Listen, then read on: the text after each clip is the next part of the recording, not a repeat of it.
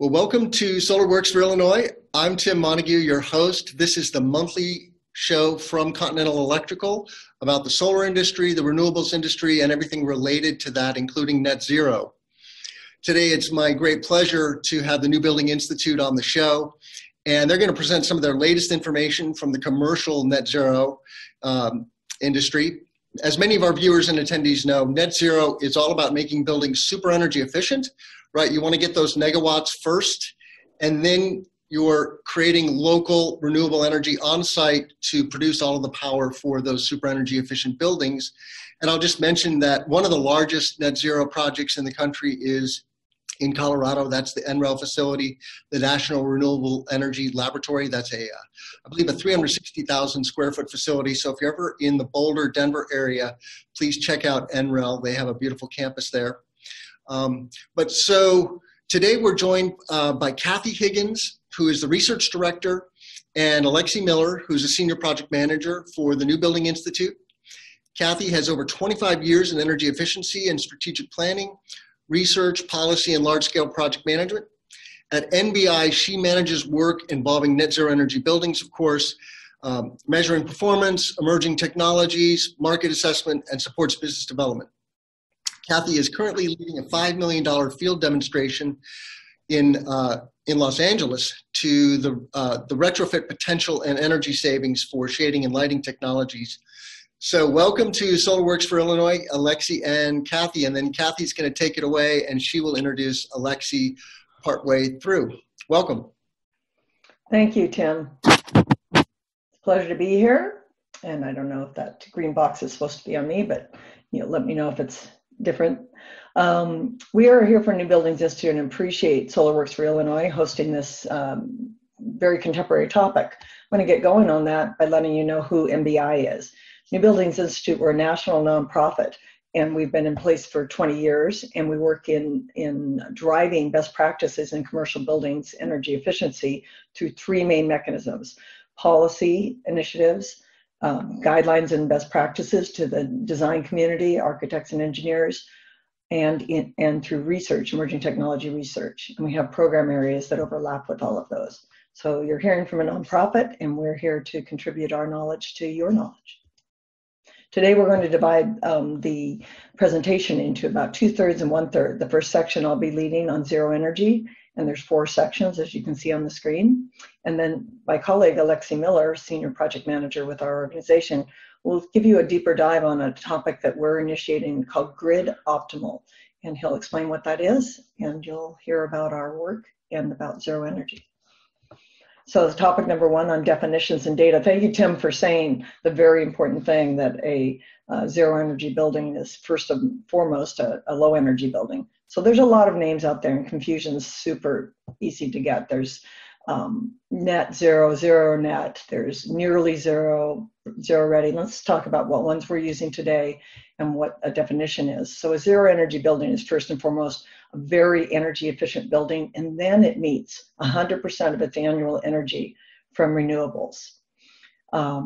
The terms that NBI uses is that we confirm the energy use of a building through verified energy data. That means the building has performed and proved that it's performed at a year or more of energy use that was lower than its production of renewables on site.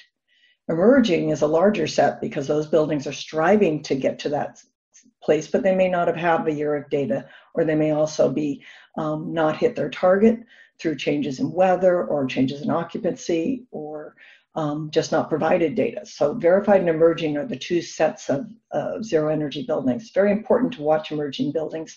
They tell us a lot about the trends in our industry.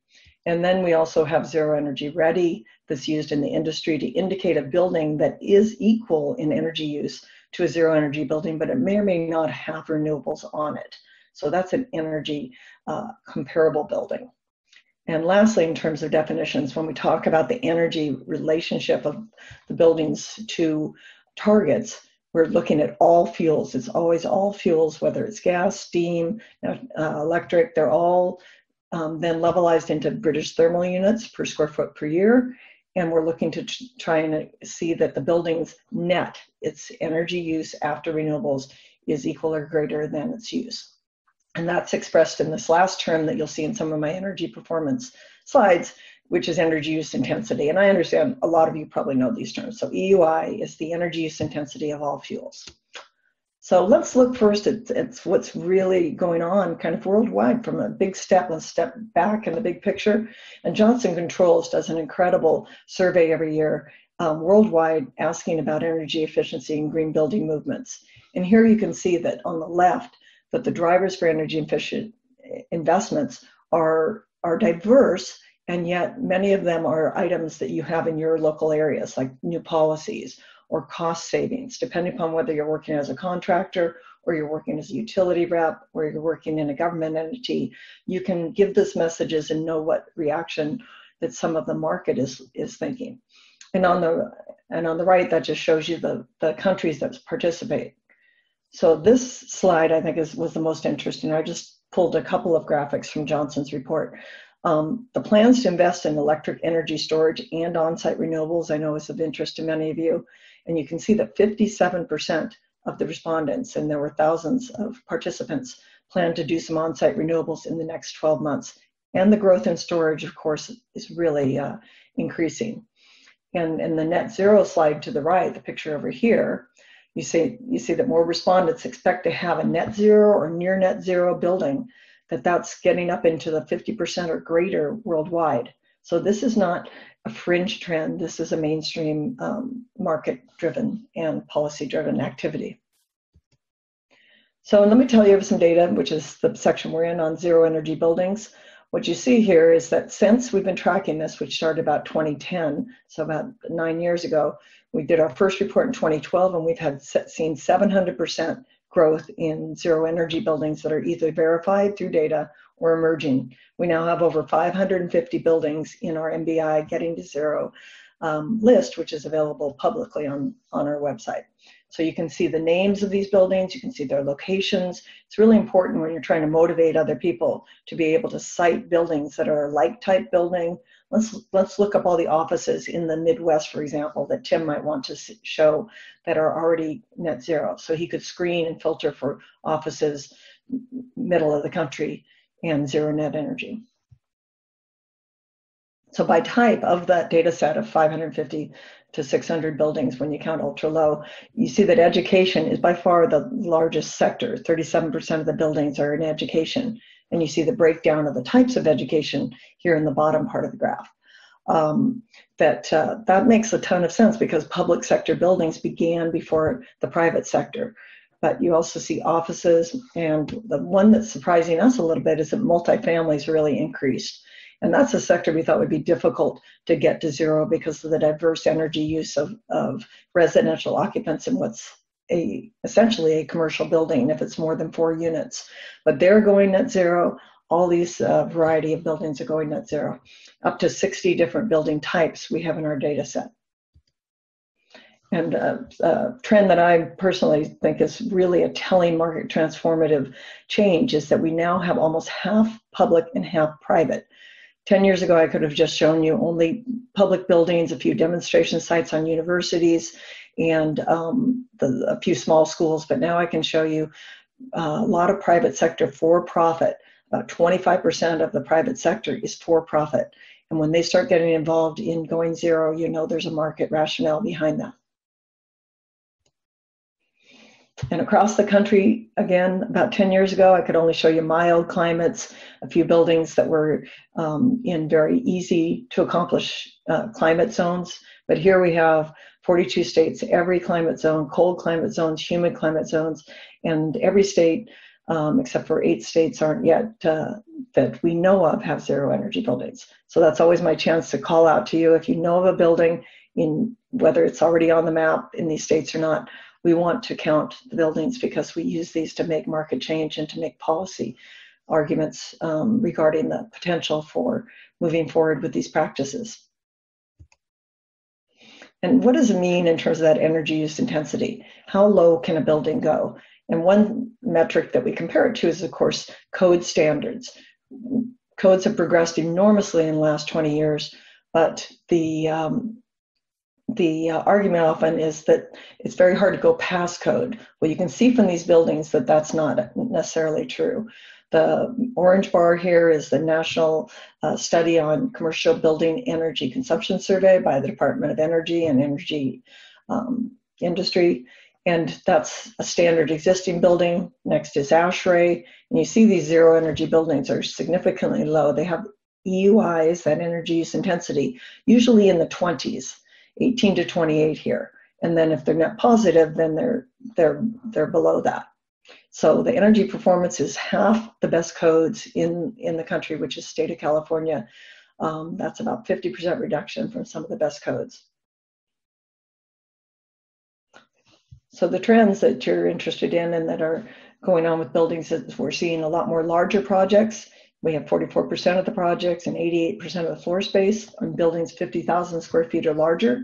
So big buildings can get there. We see the private sector growth I just spoke to, and diversity of types.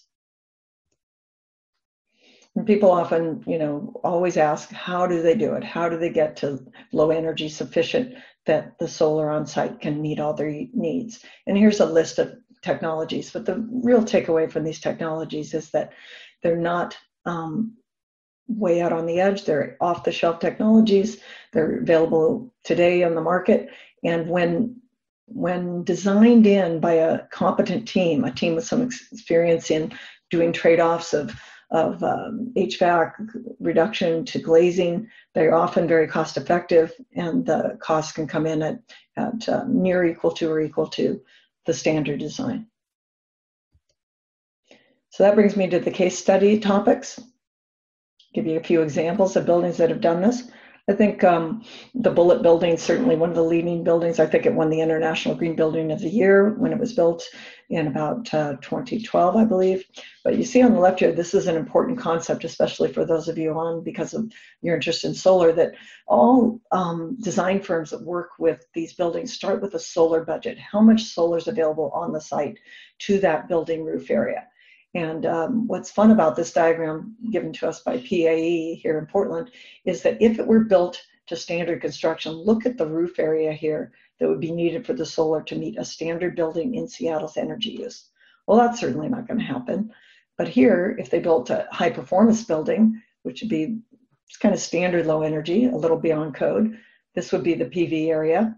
But they brought it down to an EUI of 16, incredibly impressive amount of energy reduction here, and got 14,000 square feet of PV. In the case of Bullitt, as you can see, they got a variance in the city, which the city gladly gave in terms of their extension of their roof area, because they're such a catalyst building for meeting some of the city goals on carbon reduction and climate change goals by having buildings that can be net zero and create their own energy use. And over here on the graphic, you see that's an 83% savings over an average building in Seattle, and still quite a bit below the code, which would be a 52. So that's a case study on Bullitt Foundation. Here's one on a speculative office building, which I think is really compelling because the private sector has to make the business case of why they would invest in these more extensive technologies and perhaps more energy intensive, more energy savings approaches.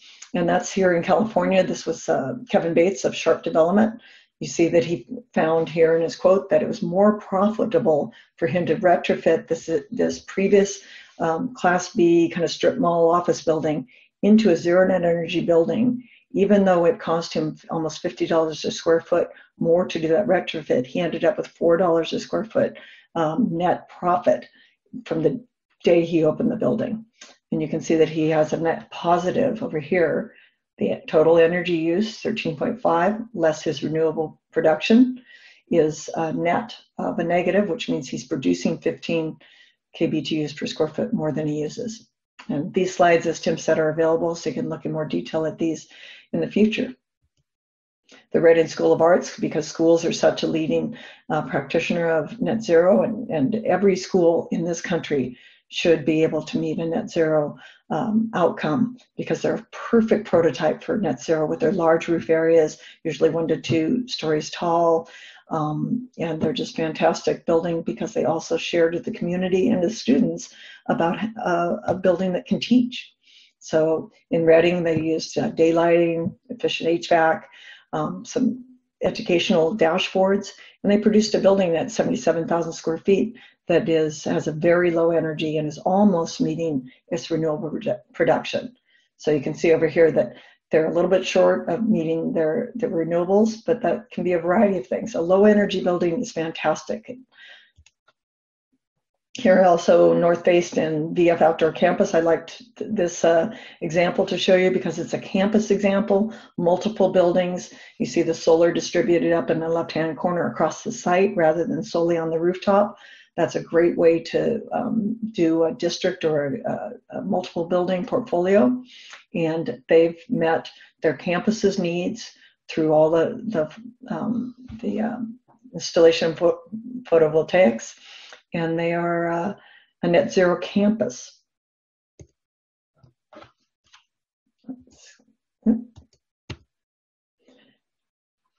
Next example is Go Zero Energy and Save $1 million. This is a true case study from an Indigo Group out of California for the Kaiser Permanente building. It's a fantastic office building that they designed. And what's compelling about this is that they would usually do a VAV reheat system, which is somewhat more complicated. It's got a lot of more ductwork. It's got different systems that would require them to have an investment of a greater amount of money than what they chose, which was an all-electric option. This is an all-electric building, another trend in energy use for carbon reduction, electric buildings.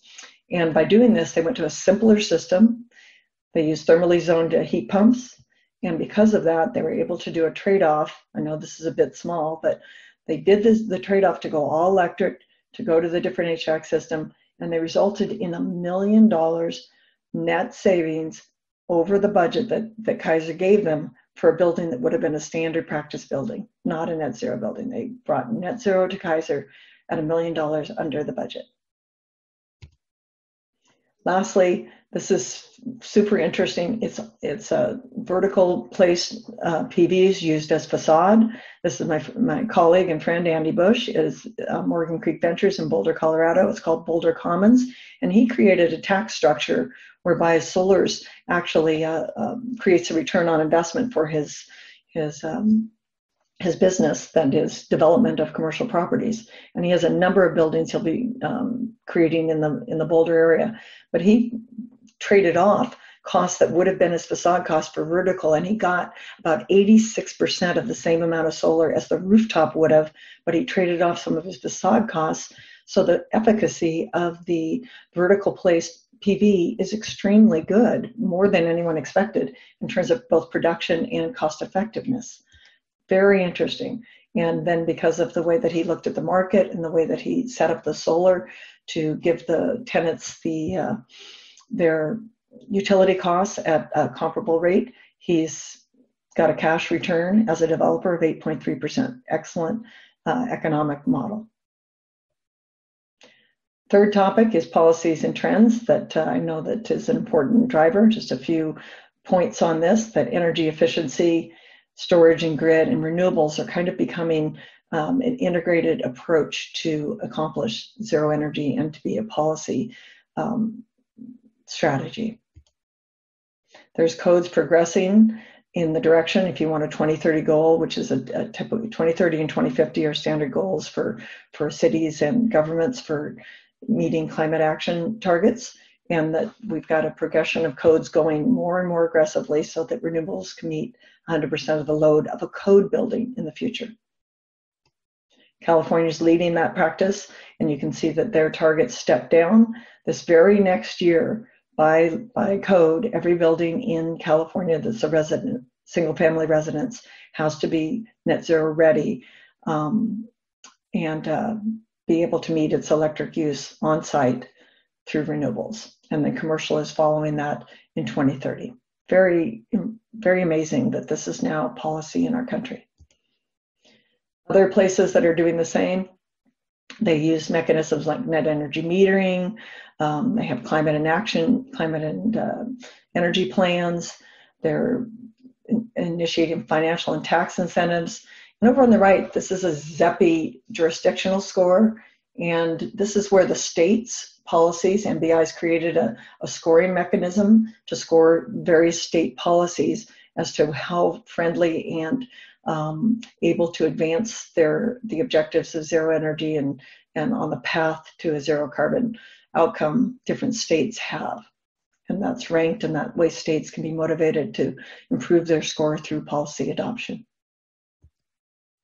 Here's some examples of states that already have policies in place or are developing policies, a number of states. So this is quite a bit of growth in the last 4 or 5 years. And cities and counties are doing the same. I think some of you may have heard, there's a lot of reduction in some of our federal leadership on these topics, but that's why it's important to look at the positive that's going on at the cities, counties, and state level. And MBI tracks these as well as the buildings so that people like yourselves in this industry can make the case about that they're not the first out of the gate. There's others doing this, and you can take some of these policies and approaches that other jurisdictions have done and use them as models in your area. Lastly, I just want to point out a few resources that are available to you before I turn it over to my colleague. And that's some resources as a nonprofit. We're funded by foundations and some utility program partners, and we develop an enormous amount of resources on these topics that are available to you. That's a small snippet of the amount of things, but these are all available on our website. If this is a topic, no matter which industry you're in, or whether it's technologies or design practices or making the case, we have some tools and resources that can help you. And there's a number of non-MBI resources as well. That would be extremely extensive, but I did want to call attention to PG&E's case studies up in the upper right corner, also publicly available in PDF. Our database that I've been referencing all along, where I get this information, that's a registry. So you want to register your building there, and you can also access the sum of the buildings and see some information about where they are and some of the data I showed you, as well as a number of books by colleagues and fellows that are part of MBI are shown here on the bottom. We do workshops and trainings. People bring us into a variety of places around the nation where we can help facilitate design charrettes, workshops, schools. Different practitioners need help aggregating their groups into the thoughts and outcomes they're trying to accomplish. Lastly, our national forum is coming up in Oakland, and it's open for speakers right now. Maybe some of you have a great topic, would love to hear from you and have you submit a topic to speak at our forum. It's the largest top commercial building zero net energy forum in the country, and we hope you'll join us there. So we're going to pause for a moment here. If Tim has any questions, I think we didn't note, they could be at the end as well, that there's a chat section in your on your screen that you're able to put in questions, and then Tim can look at those over the course of the presentation and bring them forward either now or at the end. What would you like, Tim? Yes, Cathy, we have a question from Sarah. Are the net zero definitions based on site or source energy calculations? Great question, Sarah, absolutely relevant. The definitions I'm using are based on site, although the definitions of a verified building and an emerging building, those are regardless of whether you're measuring the energy use in site or source. For those that don't know the difference, the site is the energy at the building, and the source is the energy at the building plus the energy used to generate and deliver the energy. So it's usually a multiplier of about 3 times the site energy would incorporate the generation side. Yeah, and just to build on that, this is Alexi. Hello. We will verify a building based on either site or source. We typically, in the graphics you saw, those are generally site, but in our Zero Energy Buildings list that we released last year and in our database and other resources, we often show both of those side by side. Right, yeah. So in other words, the holy grail of net zero is source energy, right? That's a super good point, Tim, because you do want, the reason we're doing, anyone's interested in zero energy is to reduce fossil fuel use primarily. of course, to reduce costs if you're the owner, but we're doing it environmentally to reduce the generation side and thus source measures that more comprehensively. Correct. Yeah, and you know, I've actually been making the case in a couple of venues in presentations related to energy codes that we may want to think about metrics other than just energy at this point. That it may be time to shift from an energy focus, which is really about depletable resources, you know, running out of fossil fuels, for example, running out of oil in the ground, into more of an emissions focus, which gets at the societal problems that all these policies that Cathy mentioned are trying to address, which is really largely emissions driven. So there are a few different things going on here, depending on what jurisdiction you're in, where you ask, et cetera, or who you ask, et cetera. There are multiple drivers that are pushing this broad trend toward hyper building. What you're referring to is zero carbon, and Brandon makes this comment. I think the holy grail is zero carbon. We're going to run out of atmosphere before we run out of fossil fuels. So yes, that in the background here, of course, is how do we run a modern society without borrowing from future generations? That's kind of the bottom line here. Today, we are living way beyond our means, and that is going to impact our children and our children's children in very negative ways. So we're trying to figure that out, and that's what net zero. That's why net zero is a phenomenon and part of the solution.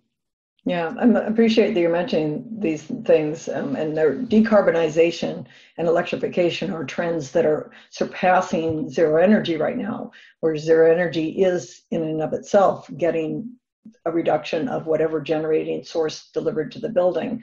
But the electrification and all electric building, which removes fossil fuels at the building, is a great next step. And I showed you a couple examples of those, but it's not necessarily a zero carbon building, because it could be the electricity delivered to it is most likely generated by coal or by natural gas. So we have to go upstream, and some of what Alexi's going to talk about addresses that. Great, why don't we move on? Okay.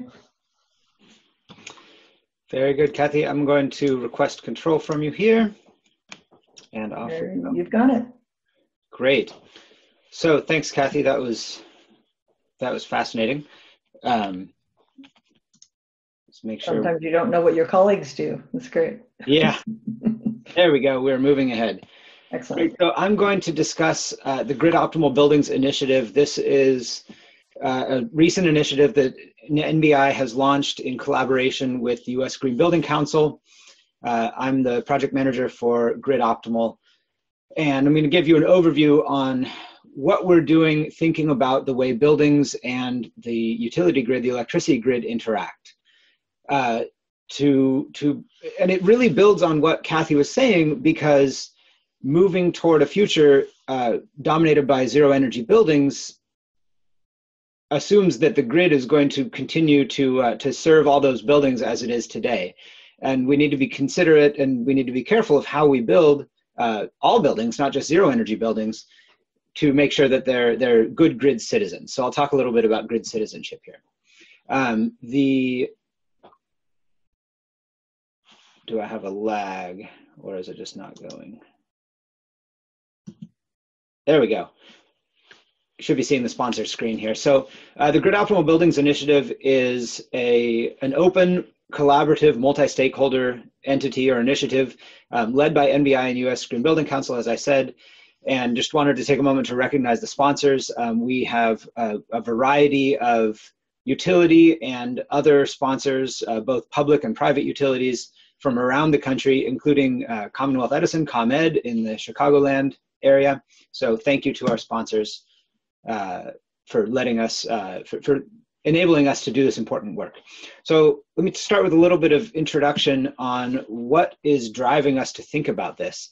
So what you see here is the infamous duck curve. That's a curve of net load in California, and it's these days often being seen at conferences and presentations, and people talking about what's going on with utilities as we get more distributed energy resources coming onto the system. We know, broadly speaking, that the role of the utility is changing, the role of buildings in the grid is evolving, and the large amounts of distributed energy resources coming online in various parts around the country are really driving utilities to consider potentially new business models.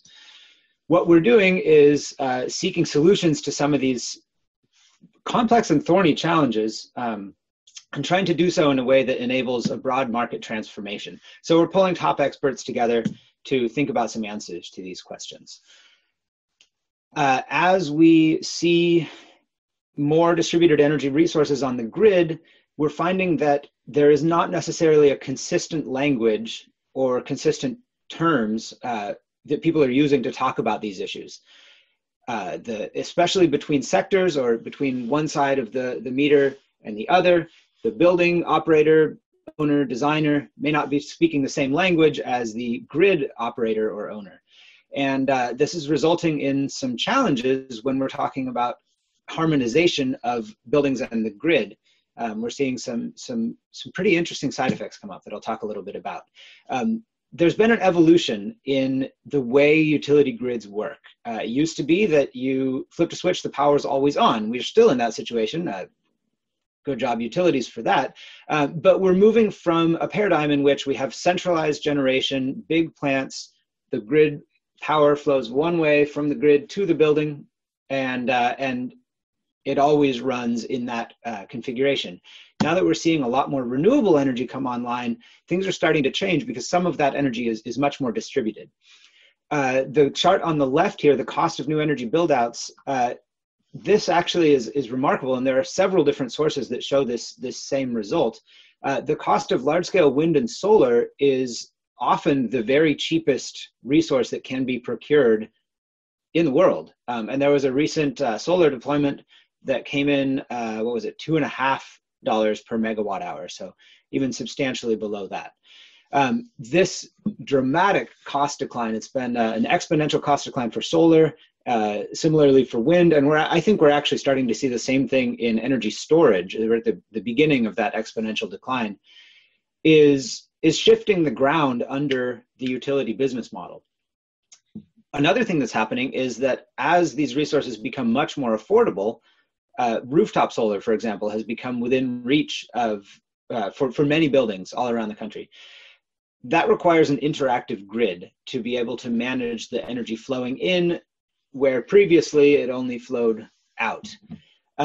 That bottom bullet there, oversupply and curtailment, are a growing challenge. In some places, we are now seeing those renewable resources need to be turned off at certain times of the day or certain times of the year because we basically don't know what to do with the power. It's hard to integrate into the grid.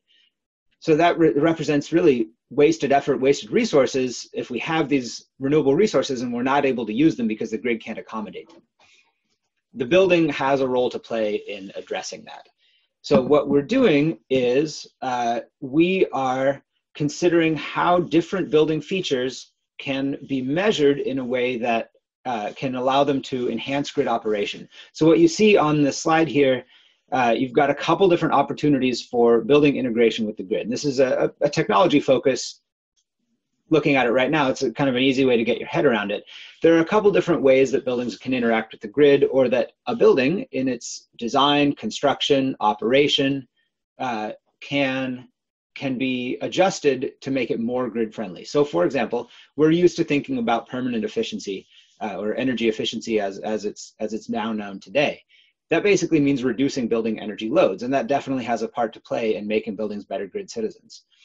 Utilities may also want to see peak shifting, in which the time during which the building uses the maximum amount of energy, its total kW, can be adjusted, maybe moved throughout the day, or reduced. Peak shedding is also often used. There are a couple different terms. I won't get too deep into the details of what they all mean. Utilities are also, and grid operators are also interested in being able to communicate with building systems and building loads. Demand response programs do that today, but the scope of those programs and what people are thinking about in terms of building grid communication is evolving a lot. And we're working on feeding that conversation. And finally, there's ability for the utility to dispatch energy storage that's coming up as well. So fundamentally, what we're doing here, that's a lot of pieces. There's a whole bunch of stuff that could be done in this space, and it's a large, very dynamic market. What we're doing as part of the Grid Optimal Buildings Initiative is developing metrics that allow us to measure how a building is performing as a grid citizen. The intent there is both to align the needs of the grid with the needs of the building so that there's better communication across both sides of the meter there, and also to support least cost decarbonization of the grid, for example, by making sure that renewable energy resources and distributed energy resources that are scattered throughout distribution grids, transmission grids, and the various systems that make up the grid are able to be used, and that we're really maximizing those resources and maximizing the performance of buildings on the grid. So just to recap, it's about, at this stage, developing metrics and developing a common language. We'll talk a little bit about how grid optimal targets building loads. What you see here is an idealized building base load. The axes are not shown, but basically on the x-axis from left to right is time. So here's a day. It's not using a ton of energy at night. It's using more energy during the main part of the day when everyone's in the building and doing things, less energy overnight again. Y-axis is higher demand, kW, for example. Automated demand response programs they exist in various utilities around the country, quite a few. They've been around for 10, 20 plus years in some places. And basically those say, okay, for this particular chunk of time, say 15 minutes or 30 minutes, we're going to call an event. We'd like you to curtail some loads, shed some power so that it's easier to address that peak. That helps. It's got a somewhat limited approach, but it certainly is part of the solution. This green line shows the result of, say, a broad energy efficiency program or an energy efficiency retrofit, new construction program, et cetera, on a building. You can see the peak is reduced, so is the base load. That may impact the building load factor as well. So the load factor has to do with the difference between the base, the lowest amount of energy that building uses, and its peak. That can be helpful as well.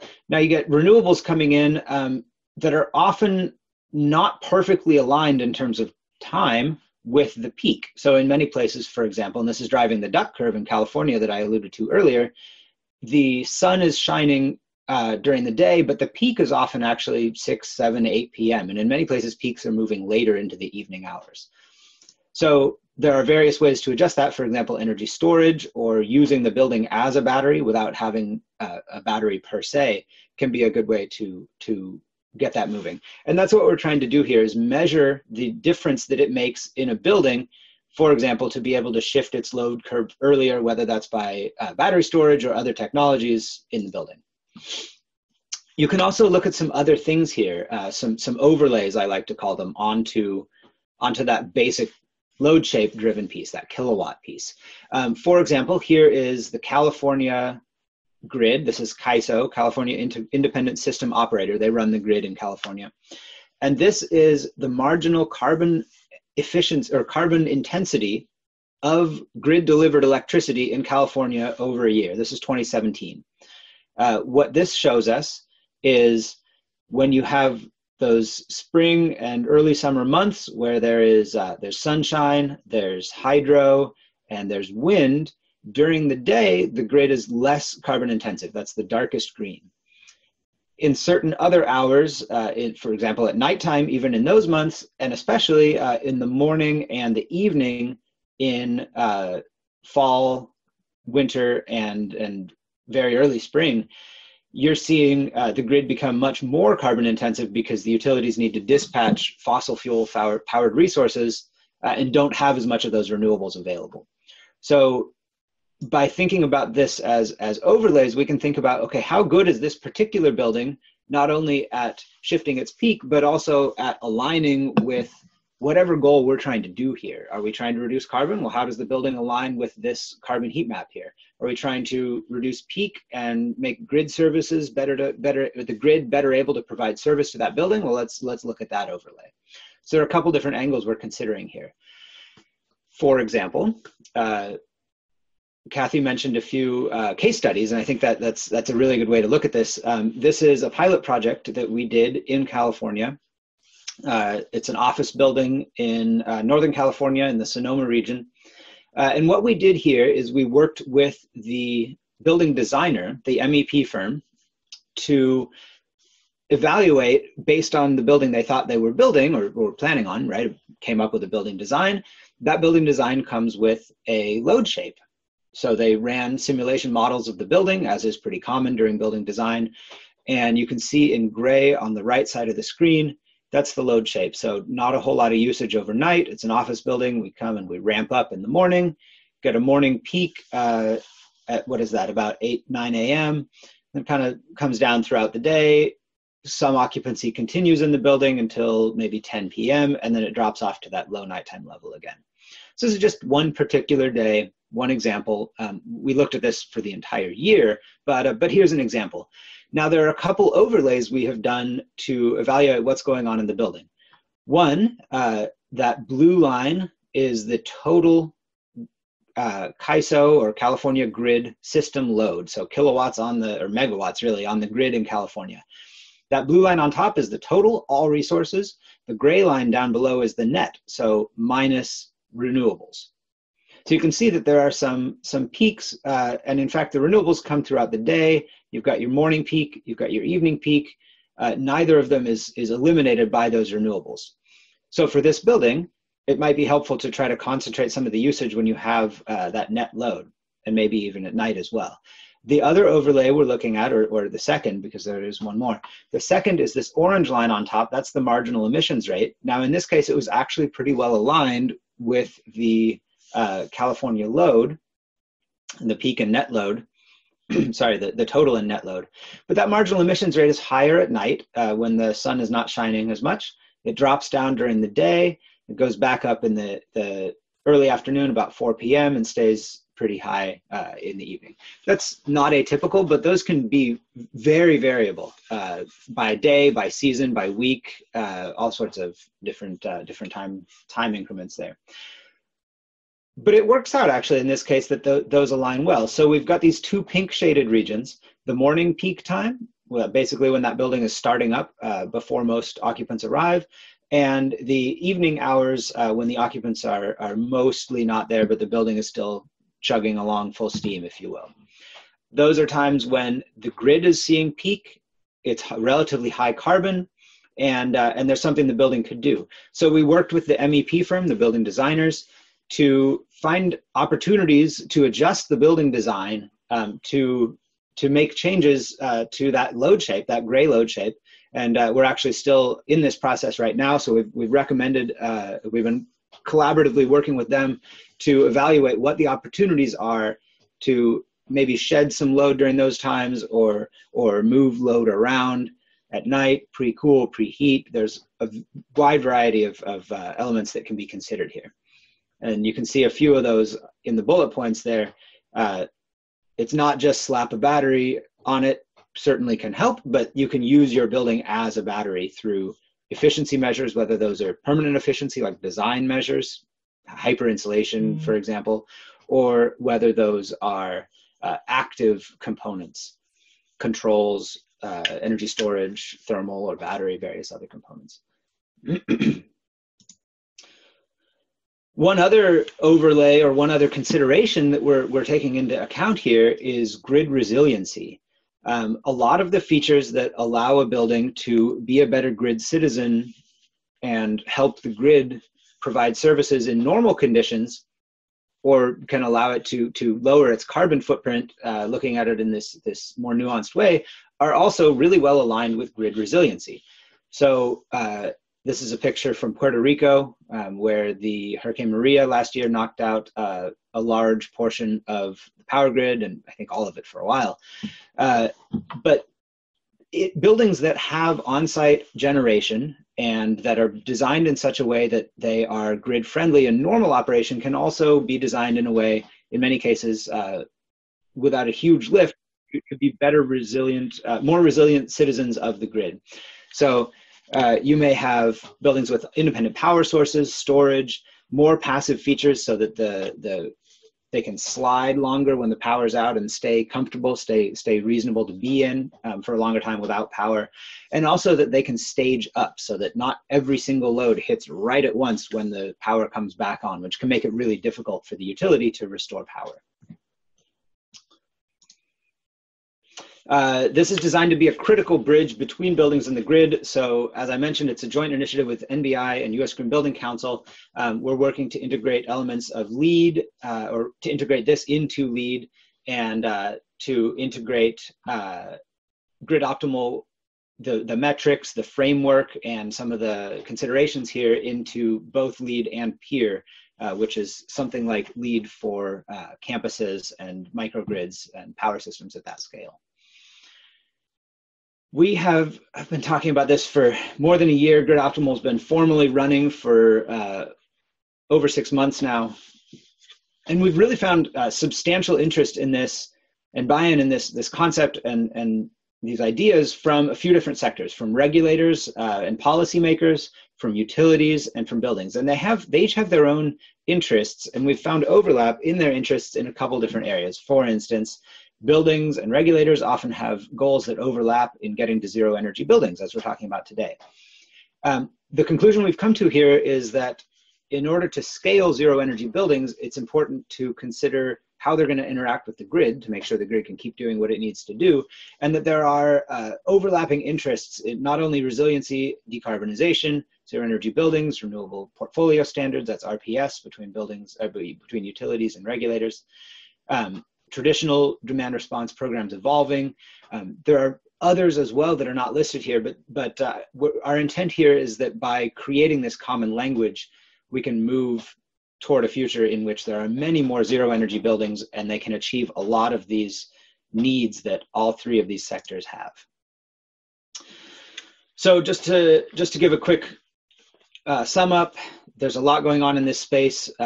What we're doing is trying to create a common language and define metrics that can be used to quantitatively define buildings as grid citizens. And this is going to be a key way to enable the zero energy and other hyper efficient buildings of the future to basically play nice with the grid, to interact well with the power grid in which they sit, and to enable decarbonization of the grid, of buildings, and of society in general by better integrating the resources that are on buildings and on the grid.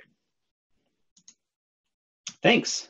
We've got a little time to take questions specific to Grid Optimal, and after that, perhaps we can also have a little, if there are other questions that came up about Cathy's, we can both discuss those as well. Tim? Thank you, Alexi. So please do type your questions into the chat box. We'd love to get some more questions.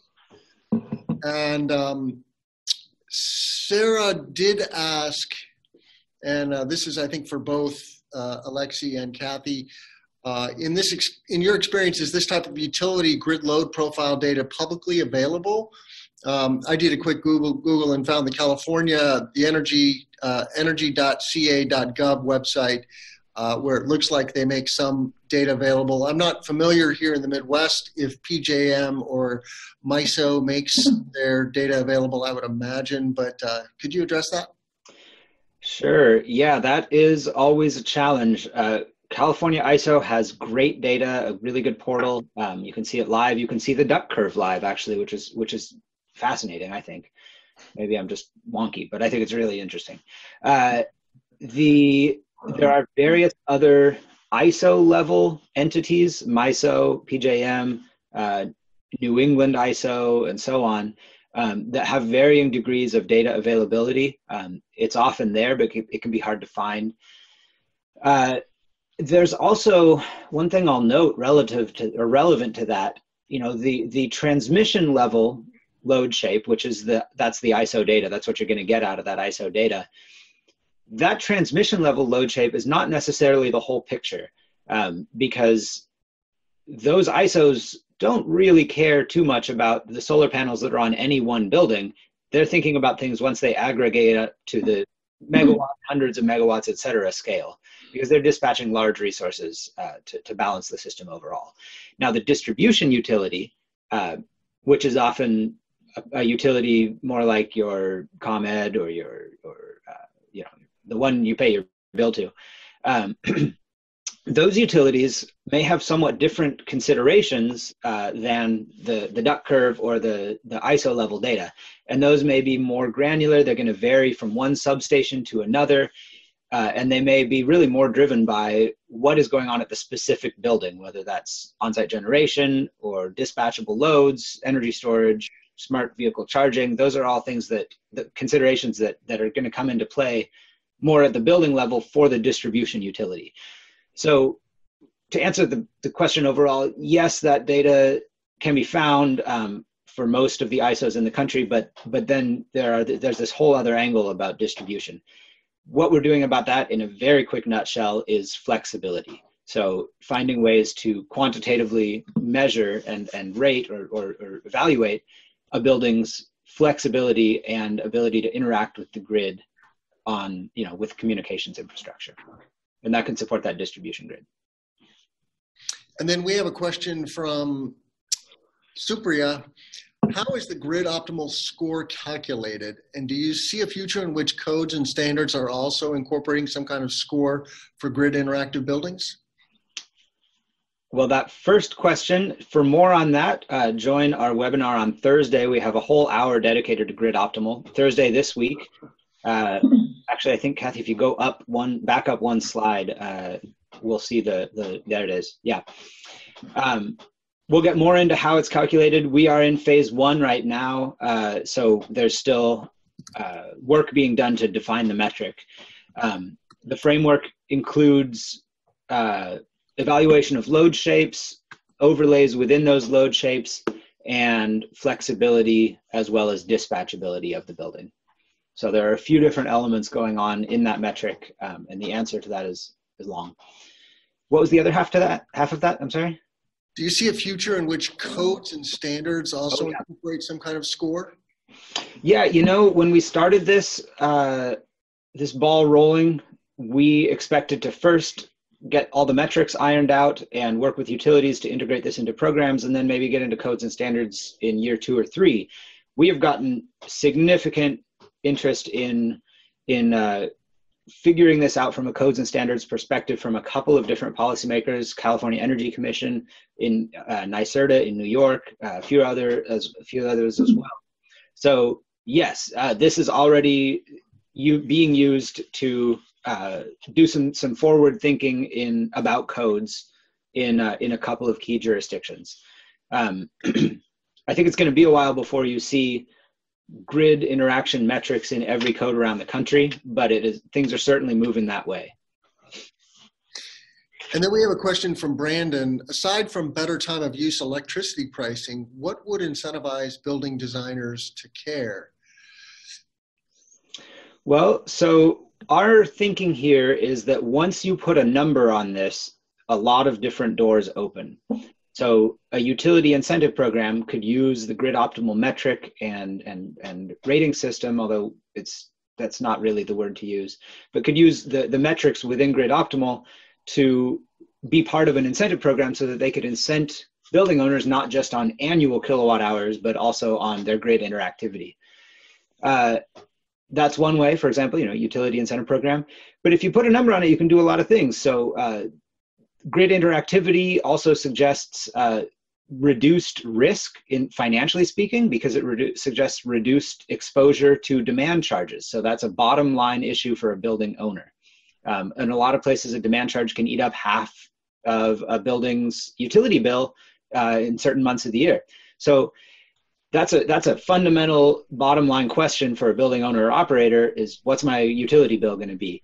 And this is one way to measure at the design stage or other stages, retrofit, even operations, something that gets at that question in a comprehensive way. So you've got various avenues: utility programs, policies, voluntary programs. It's going to be rolled into LEED, the Green Buildings Rating System, as well as that fully private sector, for example, appraisal. There's several avenues. I'll add a comment there, if it's okay, Tim, unless you've got another question queued up. Go ahead. Good. Keeping in mind that our ultimate objective in creating a resilient and environmentally sound future is to decarbonize our energy use. Fundamentally, that is critical to the climate change agenda and the need to reduce carbon in the area, in our environment. That there's two metrics going on here. One is the building energy use and the time of use, and the other is the generation source and its time of delivery. It's as simple as that. And until all four of those things line up to be lowest energy use, cleanest delivery, we're going to have a continued carbon problem. So there's a fairly simplistic mentality going on in our country that says we need to PV our way out of this problem. We're just going to put PVs on everything and it'll all be better. So I know that probably anyone that would attend this webinar is somewhat in the industry and more astute than that, but I think it's important for all of us to advocate and educate about the fact that the timing of the delivery of renewables and the energy use, volume, and timing of use have to play nice together, or we're not going to get to a clean energy future. Right, and the intent of the Grid Optimal Initiative by developing these metrics and this framework is to allow on-site renewables, including rooftop solar, for instance, to scale as broadly as possible by making sure that buildings can really use that energy and can adopt as much or can integrate as much renewable energy and as many of those resources as possible. Well, this is obviously quite a deep topic, and that's why we are repeatedly doing webinars with a net zero theme, so you can look forward to future webinars. In fact, our March webinar, Cathy, if you could forward to the announcement slide, I want to put a plug in for our March webinar, where we're going to have the Net Zero Energy Coalition, Ann Edminster, who's the interim executive director of the Net Zero Energy Coalition, is going to talk about residential net zero. Today was all about commercial net zero, and then the ZEC is their counterpart for residential. So looking forward to that on March 26th. We host these events the last Tuesday of the month on a monthly basis. I am looking for speakers and topics, so please, if you're attending and listening in, please send me your ideas or volunteer yourself, and I'll be happy to get into a dialogue about the topic. We like to cover a broad spectrum of topics related to renewables and net zero, so there's plenty of territory to cover. I want to thank you so much to everybody who attended and typed in questions. Oh, there was one straggler. The slides and the recording will be posted. We always post that at cecco.com, seco.com/solar webinar. That is the landing page for SolarWorks for Illinois. And then also on Continental's YouTube channel. So if you just Google Continental Electrical YouTube, you'll find our channel, and all the recordings go there. It'll be up within a week or so from today's date, and the slides will be posted shortly. So with that, I want to thank our guest speakers today, Cathy and Alexi. That was wonderful. Really appreciate your time. And you can forward to the thank you slide, and then people can see our contact information. Please don't hesitate to reach out to myself, T. Montague at cecco.com, or Cathy Higgins at higgins@newbuildings.org. All right, everybody, we will wrap up now. Thank you so much, and we'll see you in March.